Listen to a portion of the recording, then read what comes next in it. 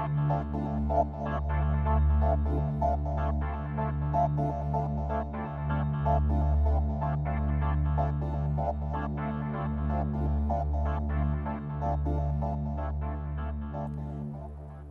Nicole Young here, and I'm going to show you one of my favorite tricks in Photoshop. Now, we all know that when we photograph people or animals, the most important part of the image is their eyes. So I'm going to show you how you can enhance someone's eyes by brightening them using Photoshop. Okay, let's get started.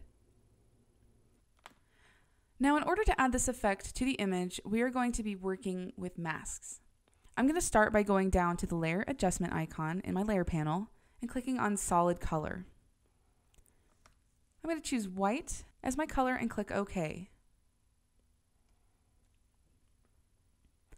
So we filled the canvas with white, and we also have a layer mask that was automatically added with the adjustment layer. Now, the basic phrase to remember when working with layer masks is that black conceals and white reveals. So when you edit a layer mask and you paint black on your mask, you are concealing or hiding the layer, and when you paint white on the mask, you are revealing or showing the layer. And because our layer mask is currently white, right over here, then that means it's showing the entire layer, in this case, a color layer filled with white. Now, we obviously need to do some more to this image, so let's inverse the mask to show the layer below. I'm going to click on the mask, like I did, right over here, and then click Command I, which changes the mask from white to black. Now, in order to add the effect to the image, we're going to use the brush tool to selectively bring some of the color back to the image on the mask, in this case, in the eyes. So I'm going to click B for my brush tool. I'm going to make sure that my mask is selected over here.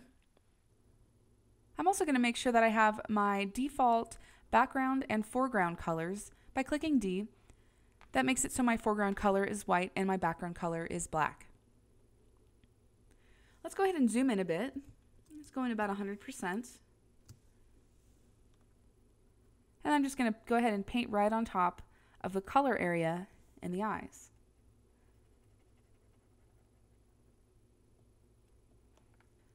Now the next thing I'm going to do is I'm going to go to the blend mode for that masked layer, and I'm going to change it to overlay. I'm going to go ahead and zoom back out. And it looks like the effect is a little too strong, so I'm just going to change the opacity of that layer. Let's bring it down to about 50%. And we're done. That's all there is to it. A really quick and easy way to make someone's eyes really stand out using Photoshop. Thanks for watching.